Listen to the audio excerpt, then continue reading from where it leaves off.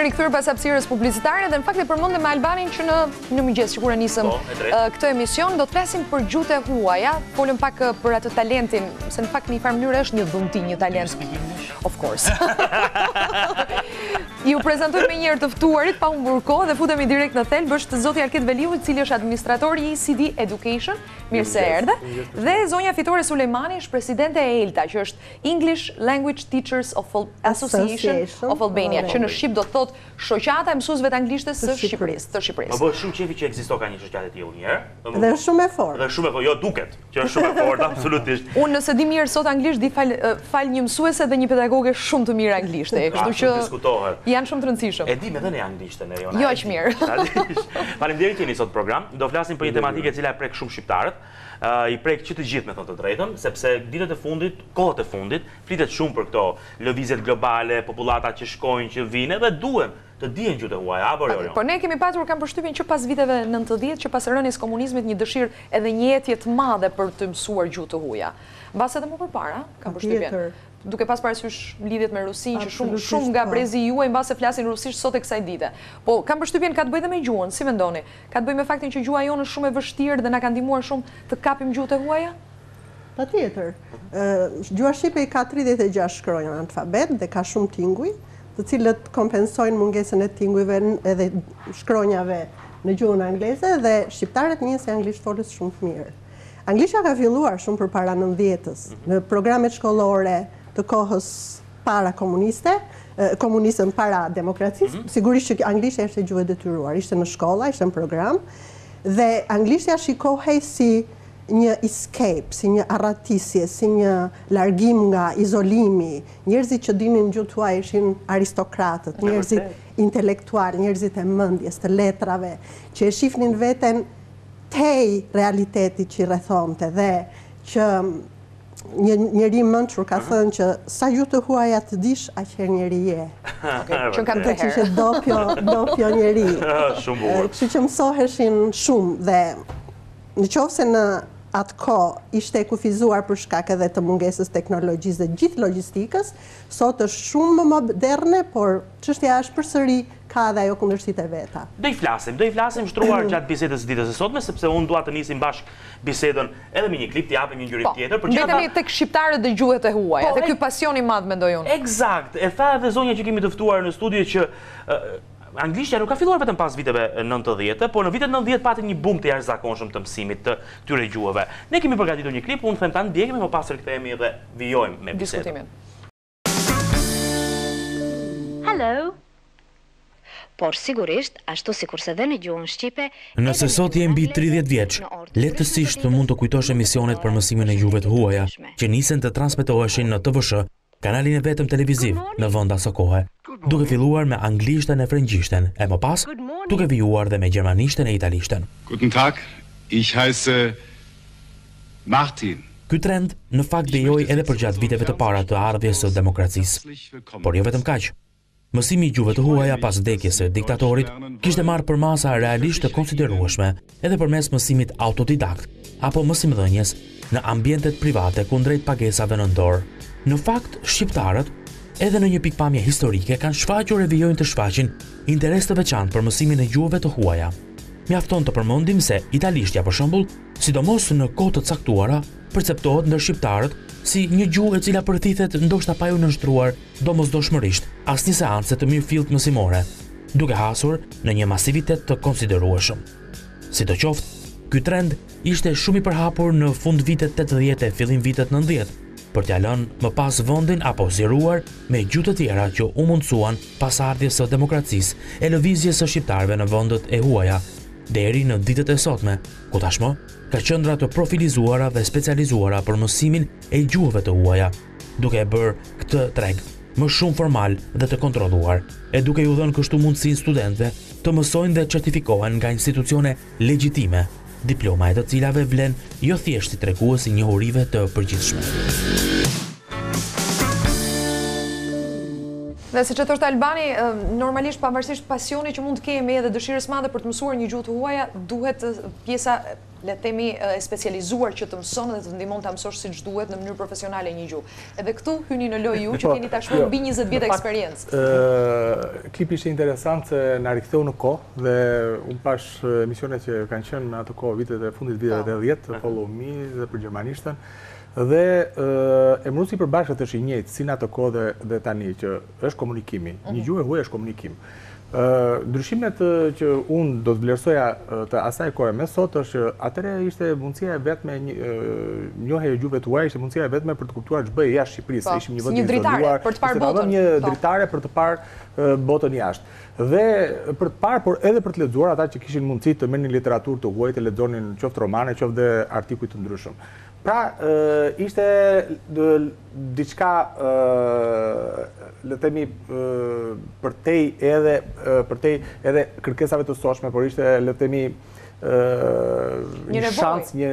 ishte një shans, një mundësi që jepte njerëzve që të kuptonin se ç'bëhej jashtë Shqipërisë së izoluar. Jashtë ndonjë kur di shumë gjuhë huaja, do të katërojnë gjuhë.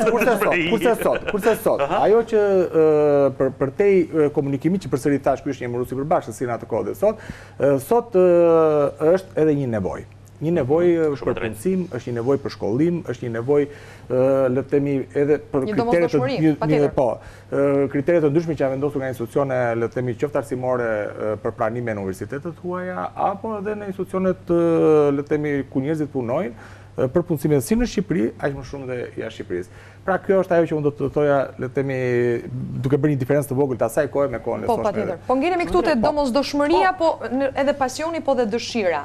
Dua të kuptoj të rinjt shqiptar. Gjithsesi, motivimi për të mësuar gjuhën e huaj nuk është thjesht akademik për të shkuar në një shkollë ose thjesht për të punësuar. Shumë nxënës se mësojnë anglishten për motive personale, siç mund të jenë.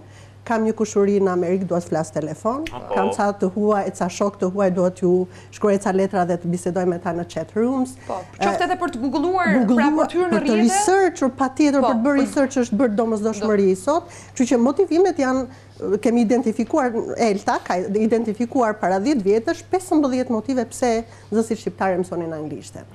Por, me kalimin e kohës, sigurisht që ato koncentrohen shumë, lidhen me nevojat imediate të njeriut. Njeriu nuk ka kohë të merret me lajle lule në gjuhë, por duhet pati sepse investon në të energji, para, kohë e tjerë. Dhe janë koncentruar tani thjesht në çështje akademike, studimi dhe në çështje punësimi.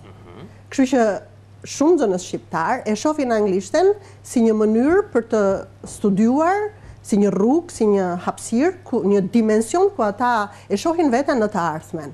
Sepse në të ardhmen, mua vjen shumë keq që ka eksode dhe ikje, po Shqipëria duhet i kthejmë mrapsh këta njerëz që studiojnë.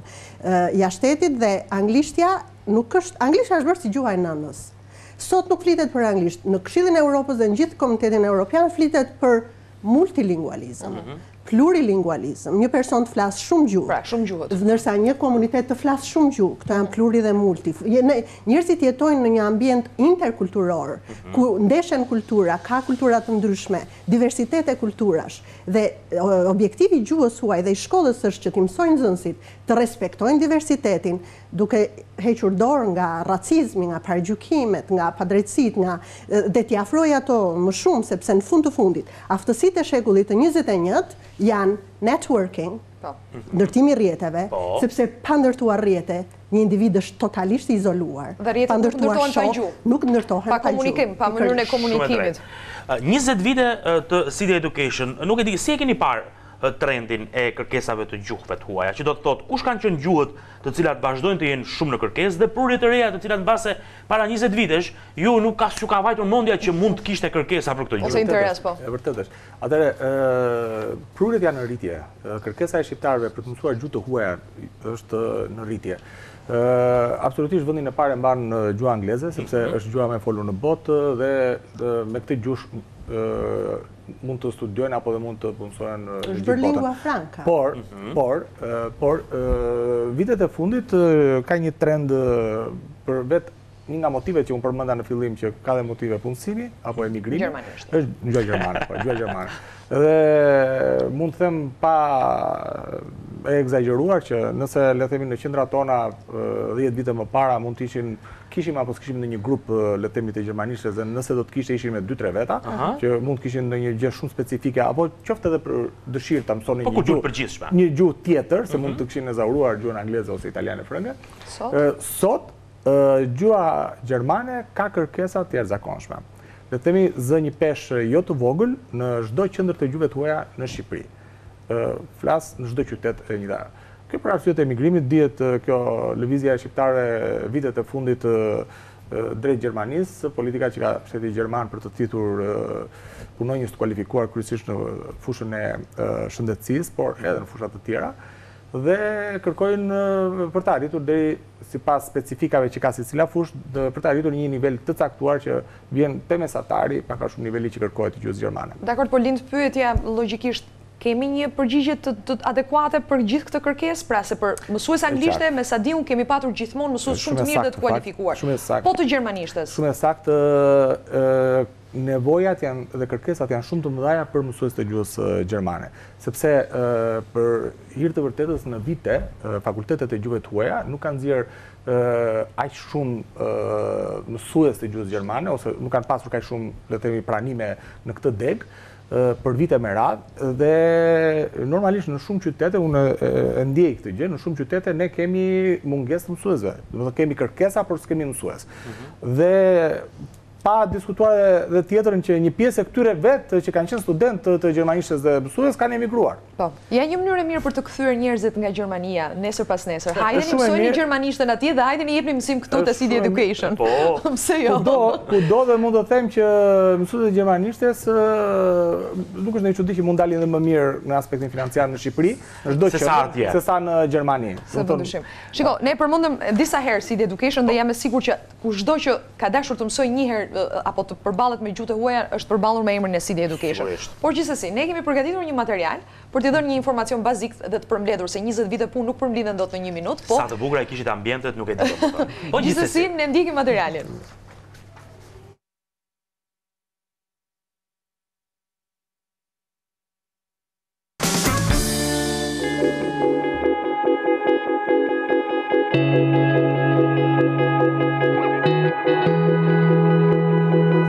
Nëse je interesuar të paktën një herë në jetë për të mësuar një gjuhë të huaj, të bësh testimin për master PhD apo për testime të tjera për universitetet ndërkombëtare, e pamundur të mos jesh hasur me emrin Sidi Education.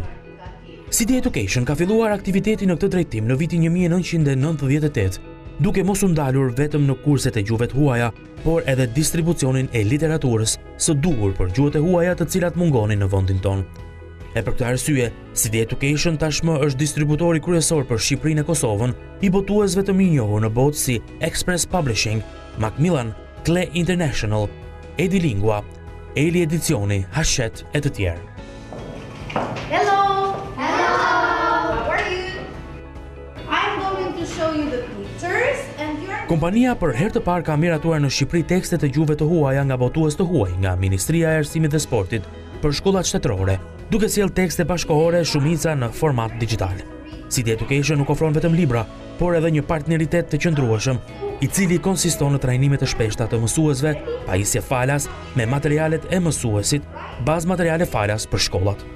Sidi Education ka gjithashtu si objekt të punës realizimin e provimeve Michigan Test, të ofruara nga Cambridge Michigan Language Assessment, të njohura ndërkombëtarisht. E gjithashtu, Sidi Education bën edhe testime për të gjithë të interesuarit për studimet të universiteteve të huaja, si dhe për ata që kanë nevojë për një certifikat të njohjes së gjuhës angleze. Sidi Education është rrjeti më i madh i qendrave të gjuhëve të huaja sot për sot në shumë qytete të Shqipërisë. Qendra e gjuhëve të huaja ofron kurse të përgjithshme në gjuhën angleze, italiane, gjermane dhe frënge. Elementet si infrastruktura moderne, metodat interaktive të mësimdhënjes, teknologjia digjitale e implementuar, zbatimi i saktë i programeve, mësimdhënjes së kualifikuar dhe me përvojë bëjnë që rrjeti i qendrave Sidi Education të ofrojë një standard shumë të lartë të mësimit për gjuhët e huaja.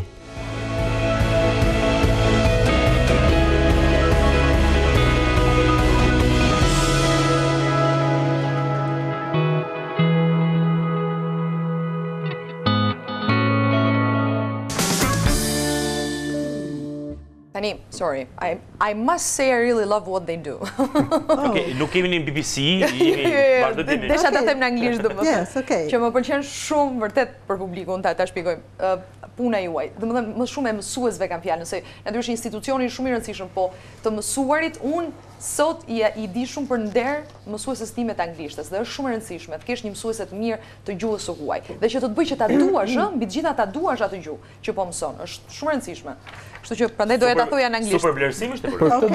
Atëherë, përveç se të qenit president Eltës, unë jam dhe zysh anglishtje dhe kam 35 vjet që jap. Sigurisht, as nuk diskutohet. Dhe kam nisur nga 8 vjeçarja në gjimnaz dhe në universitet. Gjithsesi, mësimdhënia është një dashuri e veçantë. Është një këmbim energjie i parë midis mësuesit dhe nxënësit. Është një dimension edhe një vend ku rriten njerëzit shpirtërisht, rriten intelektualisht, bëhen njerëz më të mirë për të ndryshuar botën. Anglishtja është kthyer në way of thinking. Mënyrë të menduar. Është kthyer në një state of mind. Gjendje mendore. Sigurisht që të flasësh anglisht duhet të futesh në filozofinë e anglezëve dhe të amerikanëve, të atyre që e flasin gjuhën. Njerëzit, nxënësit, të gjithë ata që flasin anglisht, vendi të parë ku i drejtohen për informacion është anglishtja. Po, vërtet. Vendi të parë ku i drejtohesh për modë është anglishtja. Resursit të parë ku i drejtohesh për mjeksi është anglishtja. Edhe për ushqim. Resursit të parë ku i drejtohesh për ushqim është anglishtja. Siç e shihni është kthyer në një mënyrë të menduarit dhe të jetuarit, me një stil jete. Dhe këtë bën mësuesi i anglishtes. Mësuesi i anglishtes edhe çdo gjuhë të huaj. Absolutisht. Duhet kuptojmë edhe çdo gjuhë të huaj. Dhe më fal, përpara se të kalojmë tek pjesa që t'intereson ty për sa i përket tregut të gjitha qendrave të gjuhëve të huaja. Është shumë interesante dhe të paktën ata të rinj megjithëse sot ka unë shoh shumë dëshirë nga të rinjt, edhe nga adoleshentët për të mësuar gjuhë të huaja. Ti hap një dritare me botën edhe me një kulturë të caktuar në momentin që mëson atë gjuhë të atij vendi dhe e ke hapur atë dritare. Prandaj të ndihmon shumë dhe është shumë e bukur gjuha e huaj. Okej. Sigurisht. E përmendëm pak më përpara në fakt që ka mungesë të mësuesve të gjermanishtes, sepse ka kërkesë shumë të madhe të njerëzve të cilët duan të mësojnë gjermanisht, edhe zysha pak më përpara të them zysh. Ha? Ka gjithë jetën besoj që nxënësit më thresin tore. Fitore, po. Fitore, okej, zonja Fitore. Mem, ju është mem më mirë, mos më distancoj. E përmendi, fati bëj shaka. E përmendi që pak më përpara domethënë tha që ka edhe gjermanishtja në Shqipëri po jepet nga njerëz të cilët vinë, kanë qenë emigrant dhe vinë në Shqipëri dhe bëjnë kurse. Tani, unë dua të kapem pak me Alketin, në fakt për sa i përket pjesës së tregut, sepse nuk është e lehtë që për 20 vjet të çosh përpara një institucion të tillë kur tregun e dim shumë mirë që ka bryllat e vet dhe ka qenë informal për shumë kohë. Informalitetet e veta. Tani, ky treg është tashmë i rregulluar me ligj? Atëre, tregu me ligj është i rregulluar. Po ky ligj zbatohet. Ky është problemi i Shqipërisë në çdo fushë, edhe këtu është e njëjta gjë. Tregu është i rregulluar me ligj, çështja është tjetër kund që normalisht unë po të jap disa statistika, besoj jo më shumë se në rang Shqipërie, në rang vendi, jo më shumë se 10-15% është tregu i formalizuar. Pjesa tjetër është informale. Pra nëse mund ta themi me gjuhë më thjesht, jo më shumë se 10-15% e qendrave që japin ofrojnë kurse të gjuhëve të huaja. Ose mund të jenë mësues të licencuar individ. Nuk ka rëndësi. Unë flas është formal, kaq përqindje është formal. Pjesa tjetër është informale. Ju dëmton? Flas jo vetëm për gjuhët e huaja, por vjen për gjithë kurset në përgjithësi, ka edhe kurset në lëndët e tjera. Po. Tani dëmton, absolutisht dëmton, nuk na dëmton vetëm neve, po flas qendrat e gjuhëve tuaja. Në një farë mënyrë dëmton jo pak edhe atë që është shqetësimi i madh drejt për drejt nxënësin. Sepse nxënësi mund të shkojë diku ku nuk ka as edhe një kontroll.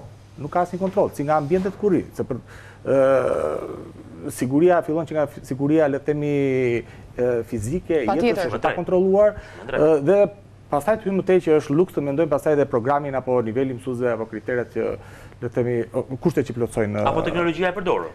Teknologjia është një zë tjetër, unë e nisa nga bazike. Nga më thelbësorët patjetër. Mos të duket çudi, unë ka parë me sytë e mi për shembull që përveç atyre që e bëjnë në shtëpi, por ka edhe nga ato mësues të tjerë të cilët le të themi janë në kushte, do të thonë që janë mirane e vërtet. Por ky është ky është aktualia dhe kërkohet një rol më i fortë i shtetit në radhë të parë për të mbrojtur nxënësit. Si në shërbimet e tjera që mbrojt konsumatori, edhe këtu në një farë mënyre konsumator. Dhe për ta duhet të punohet më shumë se sa për qendrat. E përmenda pak teknologjinë dhe dua të di nga ti se sa e rëndësishme është teknologjia ditët e sotme në zhvillimin e orëve të mësimit dhe në përfithjen e lëndëve. Duke pas parasysh faktin që fëmijët sot rriten me celular dhe teknologji. Përmend të lidhur me, le të themi, kujt ja dedikoni mësimin e gjuhës angleze mësuesit. Shiko, është e vërtet që, le të themi, për të patur sukses, kryesor ose më e rëndësishme kuptohet që është nxënësi. Pastaj nuk mund të injorohet as mësuesi, roli i mësuesit është ekstrem i rëndësishëm, mund të them pas nxënësit ai është më i rëndësishmi. Teknologjia dhe libri, është teksti shumë i rëndësishëm. Po, shumë i rëndësishëm. Kështu që të gjitha këto, sikur një nga këto element që janë pjesë e mësimit të gjuhëve të huaja, të qaloj, kuptohet që do të qaloj edhe produkti final që është mësimi. Tani me që i përmendja Alketi tekstet, unë dua të ndalim pak tek tekstet. Po, është shumë e rëndësishme. Për të kuptuar edhe se si është edhe situata dhe sa i përket teksteve, me çfarë tekstesh punojnë sot edhe mësojnë sot nxënësit në shkollat shtetërore? Po.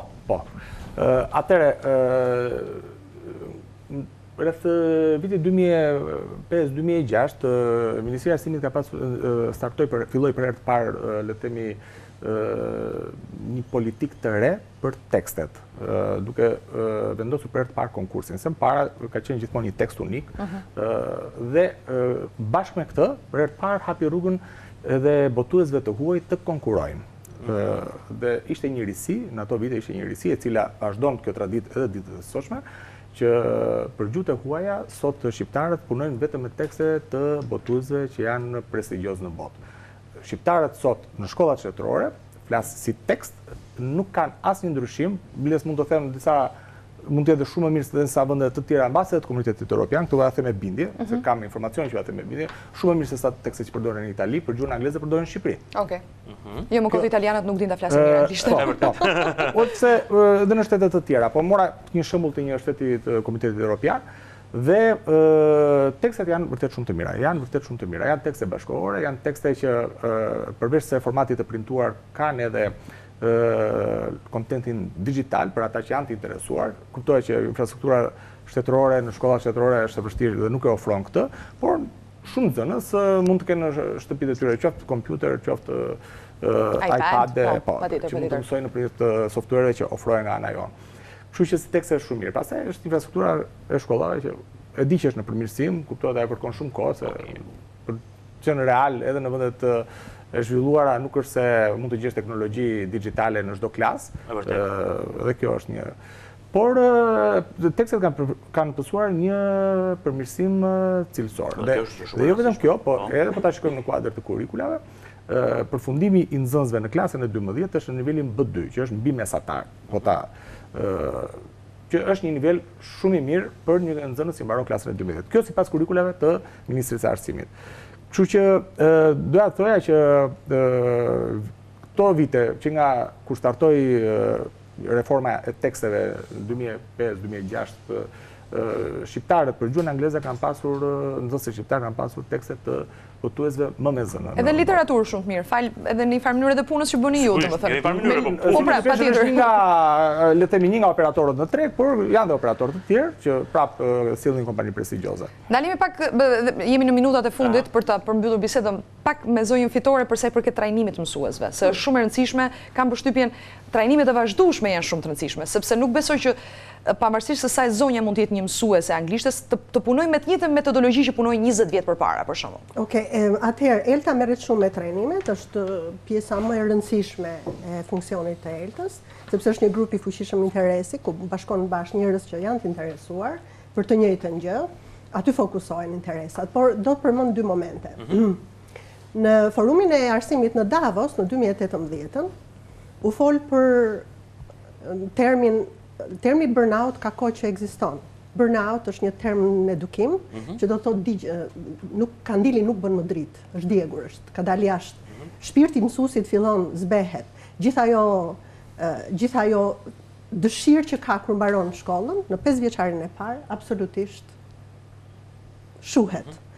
Dhe në Davos u pa që Ndërkohë që në 5 vjeçarin e parë, flasim me statistika globale, se në Shqipëri nuk ka statistika, 48% e mësuesve amerikan e lënë profesionin e mësuesit në 5 vjeçarin e parë.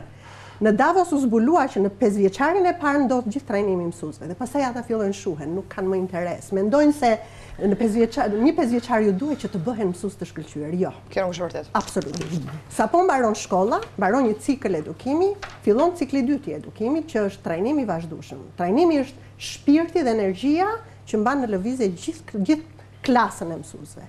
Pa të, absolutisht nuk do të kishte cilësi mësimi. Aq më tepër me inovacione, me zhvillimin që ndodh sot, edhe të metodologjisë, e cila e ka radikalizuar mësimdhënien, e ka transformuar, i ka rritur shpejtësinë, janë temp tjetër, ritëm tjetër, shpejtësi tjetër, kështu që mësuesi nuk mund të mbetet mbrapa. Është e turpshme dhe dhimbshme nëse klasa e mësuesve do të mbetet mbrapa nxënësve. Dhe teknologji nuk do të thotë një PowerPoint në klasë. Teknologji do të thotë një dras elektronike, një iPad në dorë, ku nxënësi të kërkoj, të flas, të punoj me grupe dhe sot është shumë e rëndësishme të mësuarit bashkëpunues. Sepse thamë që do edukojmë fëmijë që bashkëpunojnë në gjithë diversitetin kulturor evropian dhe botëror. Dhe që komunikojnë sot me conference calls në biznesat të ndryshme. Kështu që në trajnimet tona ne i vëmë theksin në këto, në zhvillimet e fundit në arsim. Nuk mbetemi thjesht në tradicionale. Edhe metodat më të fundit. Metodat më të fundit, sepse një trajner për të bërë një trajnim, do t'i duhet, unë trajnoj dhe mua më duhet që për të përgatitur një temë trajnimi, unë duhet të lexoj të paktën 500 faqe, të lexoj të gjithë artikuj që janë në qarkullim për atë gjë, sepse nuk mund të dalë përpara shokëve, kolegëve të mi, duke çuar ca gjëra të varfra, por do të çoj atë gjën më pikante, më interesante që është në qarkullim për X gjë. Kështu që këto gjëra ne i bëjmë në shoqat, ndërkohë shoqata ka dhe shumë partner dhe kjo bën shumë të fortë. Ka partner në gjithë Evropën juglindore, gjitha shoqatat, ka Sidi Education, ka të tjerë botues në qarkullim, ka ambasadat ndërkohë me cilat bashkëpunojmë. Ne jemi shumë krenar Elta që menaxhojmë edhe një projekt shumë të rëndësishëm rinor, siç është modeli Kombeve të Bashkuara për të rinjt, e cila edukon lidera të rinj me filozofi të re. Në aman se kemi nevojë. Absolutisht. Dhe ne për këtë jemi shumë nevojë për një politikë ndryshme. Për te gjuhës, domethënë jepet edhe një lloj kulture edhe sjellje, jo vetëm kulture europiane, globale, ndërkombëtare patjetër. Unë do kisha dashur shumë ta vazhdonim sepse kjo është një temë e cila gjithmonë sa do të flasësh ka gjithmonë gjëra të reja për të folur, megjithatë ne kemi përfunduar madje me kohë. Kohën që kishim në dispozicion, ju falenderojmë shumë që ishit sot në program. Kënaqësi shumë e madhe, besoj që kemi hedhur dritë mbi disa pikpyetje të mëdha që kanë njerëzit dhe shqiptarët që janë duke na ndjekur për gjuhët e huaja. Kështu që edhe një herë faleminderit shumë. Faleminderit, ishte shumë kënaqësi. Kalojmë në publicitet më një herë. Reklama.